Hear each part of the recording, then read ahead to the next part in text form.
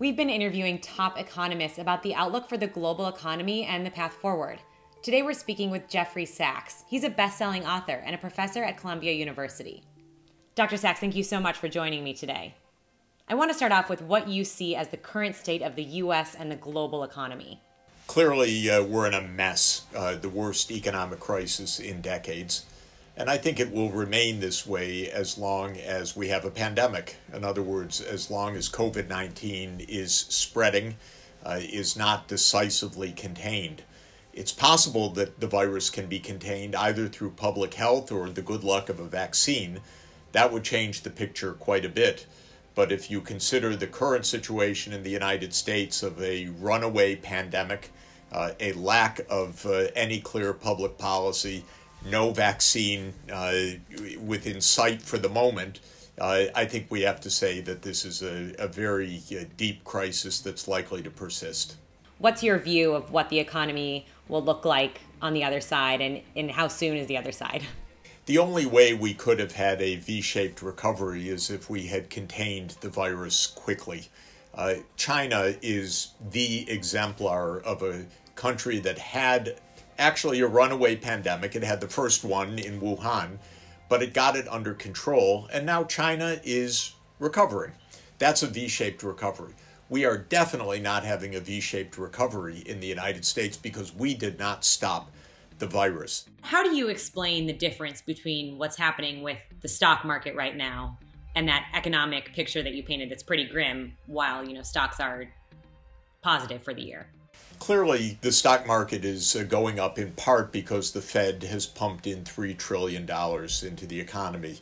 We know that if you pump in enough money, you can get asset prices to rise. And so this is the playbook of 2008 and afterwards, and it is at work again.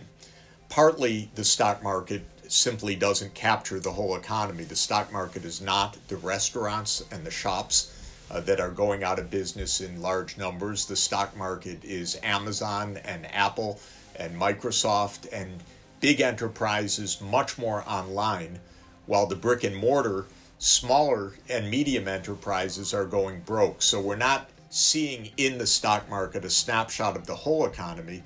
We're seeing a snapshot of the piece of the economy that is either persisting or doing well because it is online. We've seen the unemployment rate come down a bit from the recent high, but it is still at a very high level.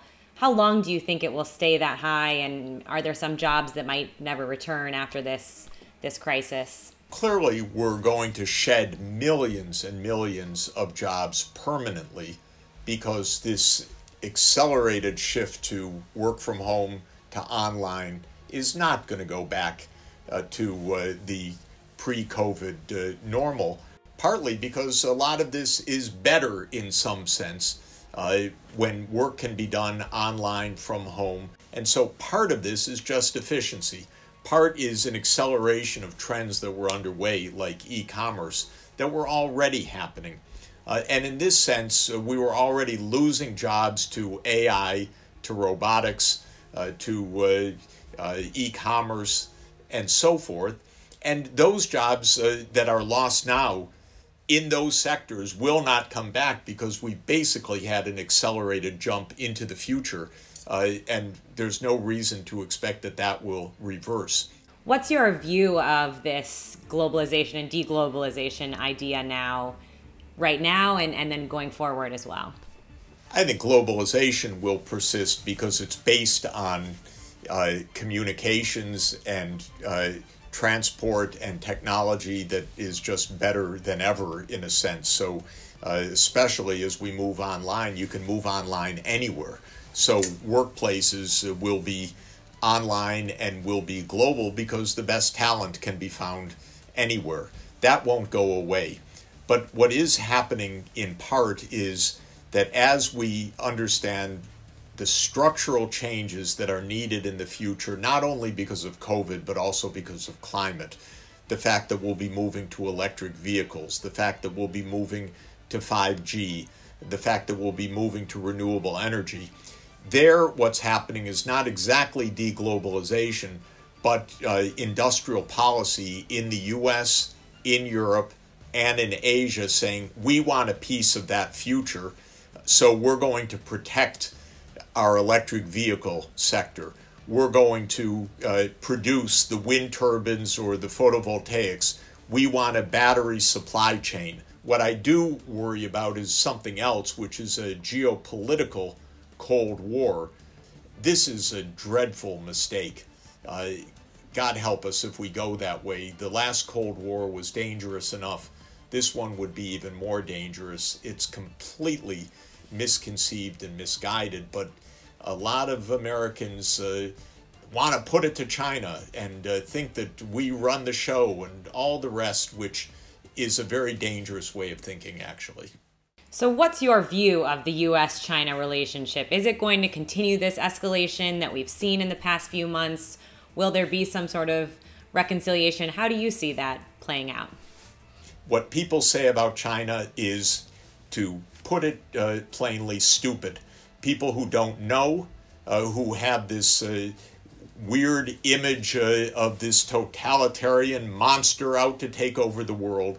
That is lazy, but not completely atypical American thinking in the past. China's not out to take over the world. China's not out to do all these terrible things. China wants to have a normal, decent life like Americans want to have. China lives at a living standard something like a third or a fourth or even a fifth of Americans. They want their place in the sun also. It doesn't mean they're taking over. But this heated idea that they ripped us apart, they did this terrible thing, they did that terrible thing, this has become bipartisan. It can become very, very dangerous in the future. While politics is a game, and a pretty tough one in the U.S., it's an incredibly dangerous sport also.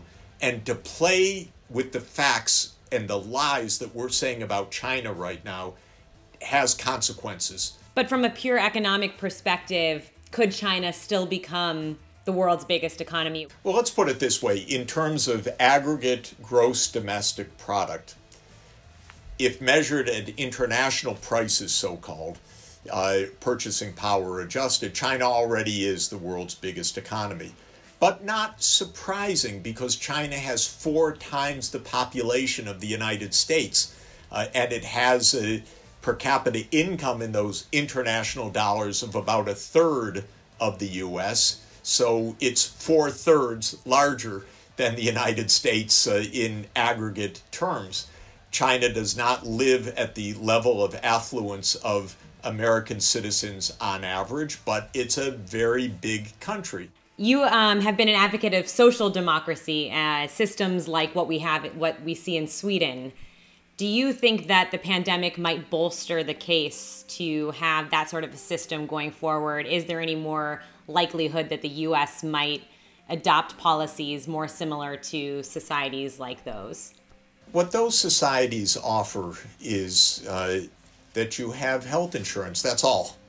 That you pay 10 or 12% of the national income, not 20%, because you get your health care at affordable prices. You get to go to school and get an education without ending up with a generation of $1.6 trillion of debt. They live a good life in those countries, but they don't just let anything go. They tax and they pay their taxes so that everybody has these basics. Are there certain policies that you think would help alleviate some of the economic inequality that has become so transparent over the past few months? Well, just to say that we have had such an unbelievable increase of inequality in the last few months. I think when the dust settles, we will find out that because of endless cheap credit of the Fed that is fed into Wall Street and then becomes an amplifier of inequality, and because of the inequalities of moving online away from brick and mortar, we're going to have to ask, how can we ensure that everybody has health care, everybody can get an education? And that's going to require some fiscal policy and public policy to say, it's crazy for us to be this unbelievably wealthy society and have more and more tens of millions. By the time this is over, 100+ million people living desperately.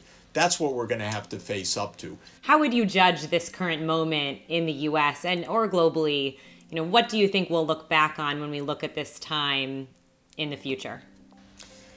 We're in a remarkably choppy period of disruption and transition. Our geopolitics are changing because we're going to a multipolar world. Our technology is changing fundamentally because we're going to a digital world.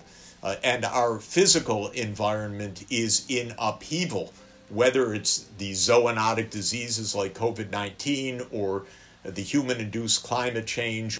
So how we're going to look back at this is going to depend on how we face these crises. If we face them together, cooperatively, with a sense of decency, we'll have some pride that the waters were very high and very choppy, but we made it through.